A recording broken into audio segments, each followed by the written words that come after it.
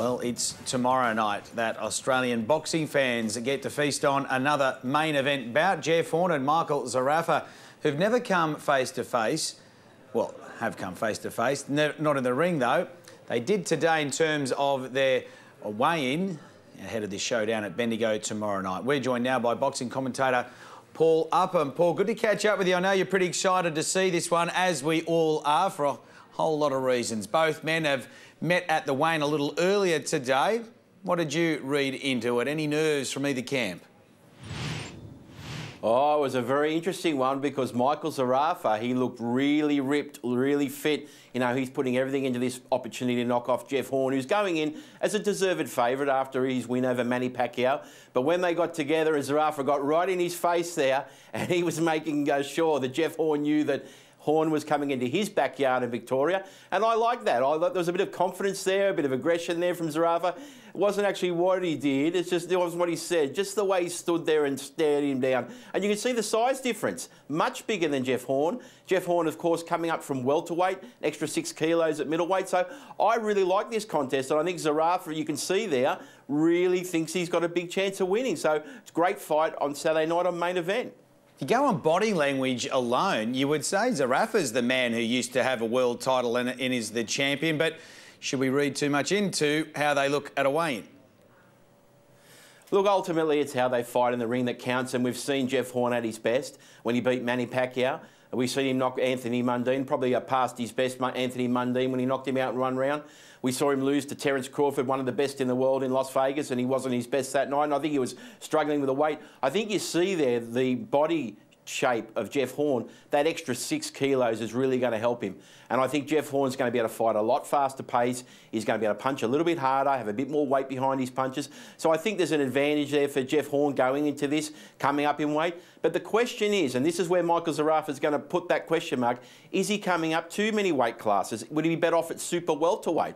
And this is what will determine the fight. I think Zerafa's in for a really good chance. He's 26 wins, 3 losses, very experienced. His only losses have been overseas. He lost in Moscow on points. He lost to Peter Quinlan, the American over in America. So, look, he's very experienced, and he's going to bring a lot. And he's going to use that height advantage and the read advantage. And if he can hurt Horn coming in, it's really going to take him a long way to winning the fight. Well, we know Horn's a warrior, the Hornet. He doesn't mind if it goes the distance. Is that how you imagine he'll try and take this fight tactically, or is he going in for the quick and easy kill? I think he's going to show respect to Zerafa that he's a very good fighter. He's a bit bigger, a bit taller. I think Horn likes to try and outwork you and win the rounds. Like he beat Manny Pacquiao. He won the fight clearly on points as far as I was concerned and the judges at the time at ringside. And he's just going to try and get those rounds up. I don't think he'll be trying to knock him out in the early rounds. I don't think that's Horn's sort of go. He'll be aggressive, he'll throw lots of punches, and he'll make Zerafa question whether he wants to be in the ring with him. But ultimately, maybe he's looking for a points win, but hey, it's Horn. If he knocks you out, he knocks you out. So it's one of those great things about boxing. We never really know for sure what's going to happen. Yeah, the biggest, I guess, criticism of Horn has been the plan B. If he can't get on the inside and really work you over, what does he do from there? And as you've quite rightly pointed out, there's a distinct height and reach advantage there for the challenger.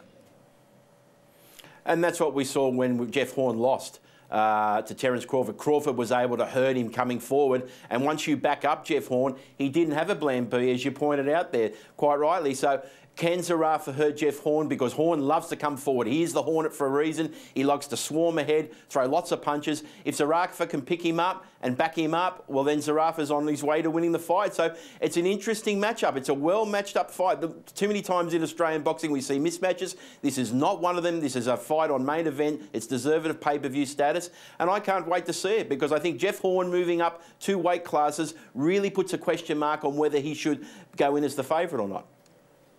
Well, Horn, we know what he wants to do. He wants to get back in the reckoning of world titles, and at 31, you'd say if he wins, then a set for a shot at a WBA crown. But he really needs to win and win well, doesn't he, to put himself right back in the reckoning for these sorts of titles? He has $1 million reason to win. They've already locked in the fight, December 23 in Japan, against the WBA middleweight world champion, Ryota Murata, who's 15 wins and 2 losses. It's a very winnable fight for Horn if he can win. There's no world title fight if he loses to Zerafa. All the pressure is on Jeff Horn. And maybe that's why he looked a little bit concerned at the weigh-in today, because he knows how much is riding on this fight. It's not just an average tune-up fight. When you think about it, there's a multi-million-dollar payday. Somebody's whole life is going to change, because if Zerafa wins, he's going to put his hand up and want that fight in Japan for the world title. So the entire lives of Jeff Horn and Zerafa are going to change. Whoever wins on Saturday night, and that's what makes it so interesting, because we don't know what's going to happen. But yeah, if I was Jeff Horn and I was putting $1 million a payday on the line, I'd be a little bit concerned as well. Yeah, and bearing in mind his last fight, it was only 96 seconds. There might just be a little bit of ring rust there for Jeff Horn. It's going to be intriguing viewing on Main Event. There is no doubt about it.